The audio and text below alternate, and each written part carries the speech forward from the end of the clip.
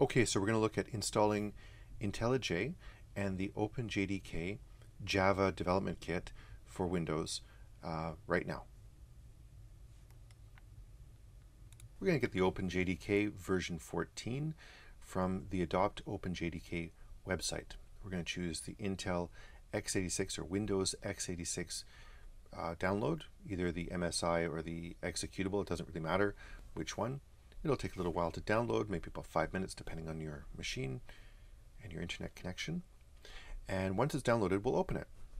So we open it up and we'll just sort of click all the way through, take all the defaults, nothing really to change here. There is a difference between OpenJDK with hotspot and another one called J9. I don't see much of a difference between the two. On the Intel Mac version, or sorry, the Windows version, we'll use the hotspot version, and on the Mac version video, we'll do it with J9. All right, so we've completed that, and now we're going to open up the command prompt and see if JShell works, the Java shell. We type in Java shell from the command prompt, see it works. We hit /exit, we exit that, we go back to the PowerShell, which is another type of terminal in Windows. See if it works there. Yep, it seems to be working, no problem. That's fantastic. So good, so the JDK appears to be downloaded. Wonderful, and it works. Now we're going to get the IDE called IntelliJ. So we go to JetBrains, that's the company that makes it. We're going to download the Community Edition, the executable for it. Click on download. You can pay for the ultimate version, but the community version is just fine. All right, so we're going to download it. We'll wait for the download. It'll come down, and once it's downloaded, we will open it up. So again, it'll take a couple minutes. Once it's in, you open it up, and you should be able to run it basically on its defaults.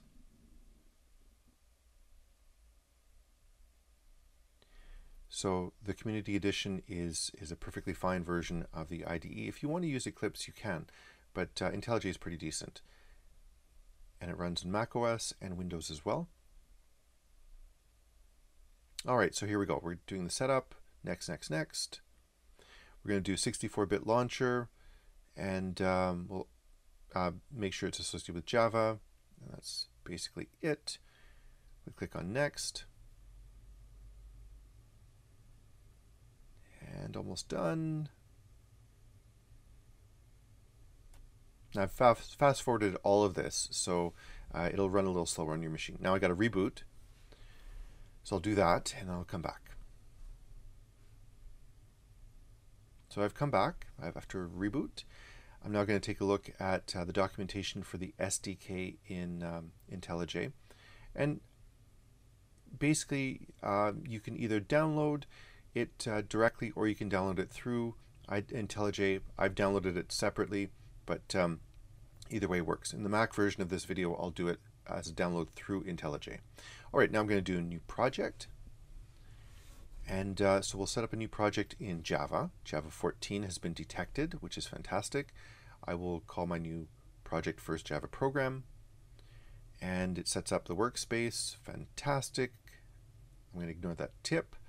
I'm going to go over to Project tab on the left. I'm going to click on first Java program up there. Source, new. I'm going to call my Java class my first program in Java. And now I'm going to make the main class. Sorry, the main method. Sorry, the main method in my my first Java class. All right, now I'm going to do an output here. So I will do system.out.println right here, and then I'll run it. Okay, so this is basically the structure that you have for most of your Java programs, where we have a public class, that's the name of the Java program, and then we have the main method inside of it. All right, so system.out.println, I got to spell that right. Hello. I'm going to compile it using the build project, which is that hammer over there. And then I'm going to run the method.